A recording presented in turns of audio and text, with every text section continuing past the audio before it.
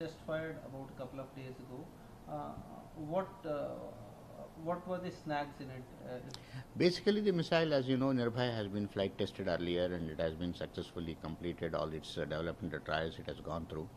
And we only wanted to increase the indigenous content in that, and by incorporating many things, including the engine and various other things. And so the missile actually gone off very well. It took off very well, the separations and many other things, and engine also started functioning very well. After that, some snag has come, which our people are looking into it, and that must be a very some one element malfunctioning or something like that. I am not very sure right today. The team is looking into it, and we should be able to come out of it, and then we'll be going ahead with the program in a very accelerated way.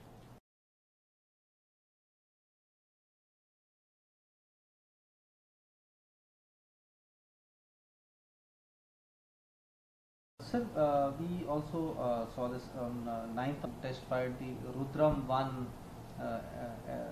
anti-radiation missile.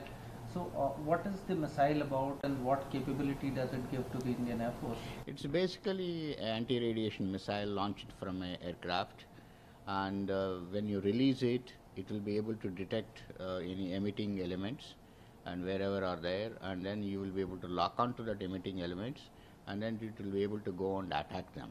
So that is what is being attempted in the trial what we have done.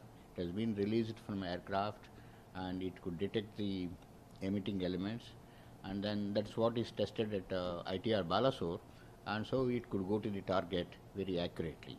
So that proves the total capability of the air-launched anti-radiation missile, and so we need to do a couple of more trials to prove the complete system technologies under various conditions. And once that is done, it goes into the Air Force, and it will strengthen the Air Force in attacking the enemy's emitting elements. You mean to say the radars? Yeah.